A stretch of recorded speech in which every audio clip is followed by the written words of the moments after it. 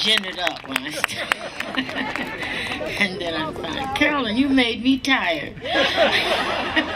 All those thingies. But anyway, this is great. Look at this crowd. I, haven't been here since 3 years ago when we had our family reunion in Lorraine and parts. But I don't think I remember this kind of crowd at any time in these parts. And it's true, this is my home. And this is my subject for tonight's speech. And I wanted to say that this installation of a bench in this particular place is ideal. Ideal for a number of reasons. It is in my home parts. 2, it is closely associated and entangled in the history of Oberlin. But it is a place where one can understand that there was a relationship between black and white.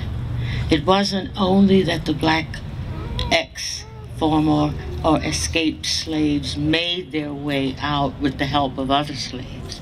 It was that they arrived at a place where outraged white people outraged at slavery, were there to offer them succor and to offer them hope and to provide the escape. So that combination of commitment on the part of Americans is what is significant about Oberlin in particular. Now, there are all sorts of other places where benches can go.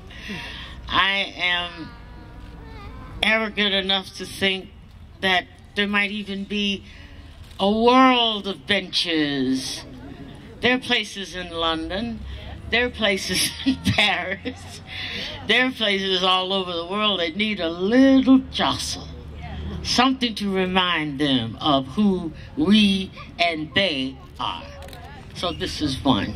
I'm grateful to you. I'm grateful to all of those who worked so hard for this, and naturally for the Toni Morrison Society's help, and also for the president who was right on it from the beginning.